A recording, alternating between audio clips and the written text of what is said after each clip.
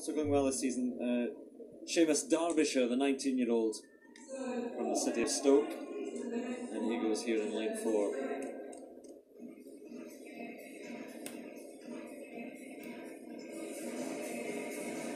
There's Max Schopp of Stevenage on the outside, running in lane 7 here. As I mentioned, just 5 athletes involved. He's brought his personal best down to 52.73.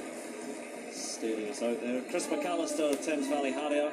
Again, he was just delighted to get that standard in Bidgosh. The European Team Championships ran so well. It's a decent standard, 49.30, and he ran 49.28. Connor Henderson of Glasgow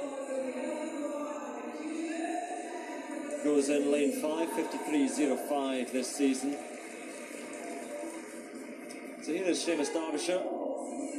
Looks every inch, he's 19 years, but 50.86 is very impressive at 19. And he'll be looking to chase McAlister down here. Tyri Donovan goes on the inside in lane 3. Another youngster, just 20, down to 51.30 this season. But the 4 fastest losers at the moment, you've got Jack Laurie, Di Green, Alex Daly, and Alex Nibbs is the man in the most precarious position, his 51.75. One automatic qualifier, and the 4 fastest losers. So one winner here, perhaps, if someone else can get quicker than 51.75, that may well be the target for Seamus Derbyshire. But Chris McAlister, if he runs to his potential, training partner of Jacob Paul is already through, then he should take victory.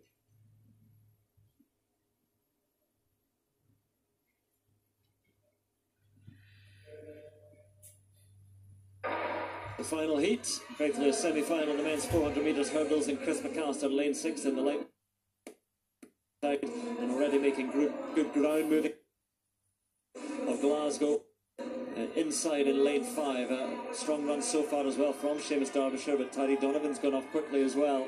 Just 5 in this heat. And Chris McAlister sometimes looks just a little bit ragged going over the barriers itself, not unlike Jacob Paul. He's got a bit of a head back style and arms fly a little bit. And Tyri Donovan, is he going to pay now with the man outside him, Seamus Derbyshire? Donovan went on very, very quickly, but Seamus Derbyshire might have measured his run a little bit better. They're chasing times because surely Chris McAlister, the quickest in Britain this year, is a long way clear. He's going to take the automatic qualifying. And it's Derbyshire's gone. He was in second place and chasing a time, and it's all come undone. Big win for Chris McAlister, long way clear, 50.85, and what a shame for the youngster behind him, who jogs in now to the applause of the crowd. That was painful. Again, that is, you can sometimes just get a little bit lower with your lift, with your clearance. It's an extravagant dip across the line.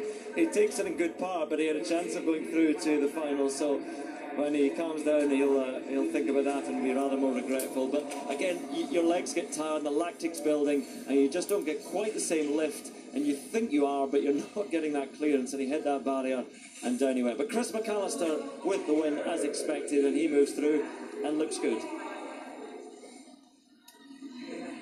Yeah, you're right. You know, you feel with Chris, he's still getting to grips kind of with, you know, the event and his technique, and when he gets it right, he's very, very good. And you know, the good thing about him is he's very strong off the last 2 flights. You can see here, takes it nicely and starts to check around. Sadly, Derbyshire takes a pretty horrendous hit, like does a full somersault. I mean, he seems okay. I'll bet he's a bit, tomorrow morning when he gets up, he'll maybe feel it out a little bit, but maybe got a view of it here. He was definitely coming through to get second.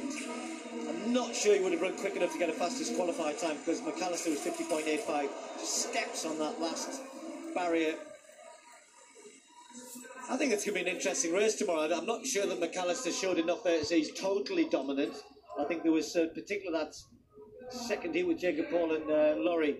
The other thing I would say about Derbyshire is he was finishing like a train there. He was starting to go away. I think it would have been close, you're right. There was a big gap, but I still think it would have been close. I think he could have got 51.75 when Alex Nibbs found himself. But anyway, Chris McAlister, a long way clear. Again, the class of that field.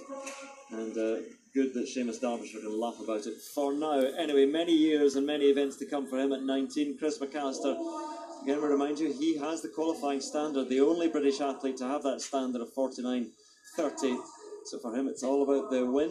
Even getting in the top 2 would be good enough to ensure that he is running in Doha.